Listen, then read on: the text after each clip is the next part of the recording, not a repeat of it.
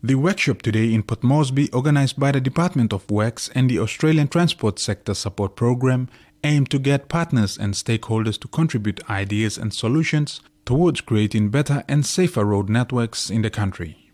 The plan is to get partners such as the World Bank, the Asian Development Bank and the Japanese International Cooperation Agency, amongst others, involved in mapping out strategies that will create an action plan for the next 20 years.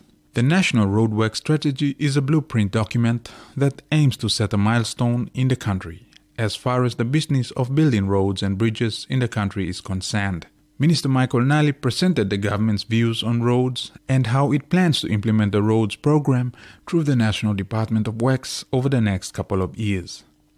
After many failed attempts to have proper road network implementation plans, the goal now is to have a national road network strategy which will span from 2018 to 2040. This will now act as a guide for road maintenance and road network projects in the country. It is important that this new long-term approach has the understanding and full backing of the whole government and central agencies like Finance, Treasury and the Transport Department and provide clear direction to our development partners. The document provides a sharp focus on ensuring accessibility for the road network, which is central to our strategy of utilizing sustainable approach to improve our road network in the country for our future generation. Our national road network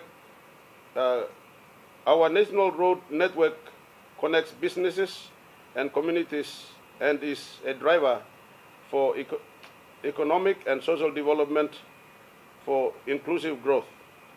The minister said funding has always been an issue, but the idea now is to be smart and work in collaboration with partners to solve some of these funding constraints. He wants these partners to have their inputs and also have their funding aligned with the government's road plans, so the outcomes are fruitful for all parties concerned. We can't say that we can fix up all the roads to standard, but at least to acceptable standard. We need very close to 1.6 billion a year to keep our roads up to standard. 50% in very good condition and 50% to fair. We need that kind of money. Unfortunately, the Department of Works does not get that kind of money. I think the minimum that we are picking up is below 300 million, which is not enough.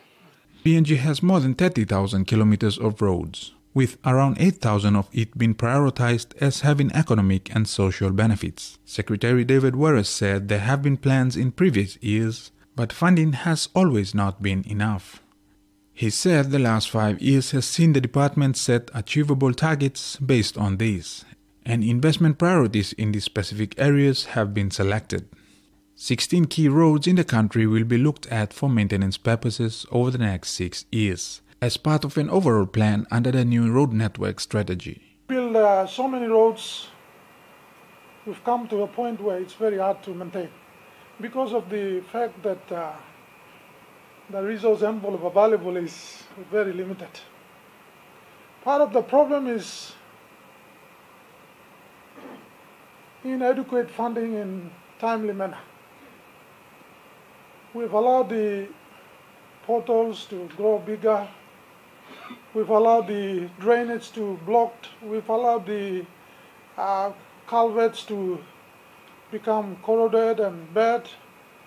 And I think we have come to a point where it's a bit difficult even to address these issues. We have 30,000 kilometers to manage and maintain. 21,000 kilometers is the provincial road network. It's a large portion of the whole network that we manage, and 8,500 kilometers of the national road network. We need enough money to do enough work. Over the past 10 years, from 2000 to 2008, we had a 10-year program. And I must say that it was done in collaboration with Department of Transport as well as Works and NRA. We put together this program. Let me say that not much of the targets we set were achieved. We were able to achieve the targets we set simply because there wasn't enough funding to do so. The Deputy Works Secretary Gabriel Tomtai provided some statistics and key challenges faced by the department in the road network sector. The department will now try to break the priorities of these roads into phases, so plans can be easily implemented.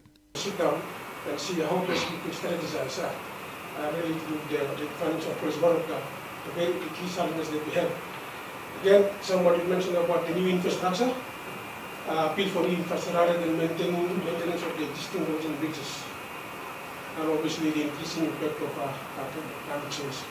Minister Nali acknowledged the support of the partners involved, adding that the full cooperation of the national government will be involved in the sector. He says the strategy will provide a sharp focus on ensuring PNG's accessibility of the road networks is central to our strategies of utilizing sustainable approaches to improving the country's roads for future generations.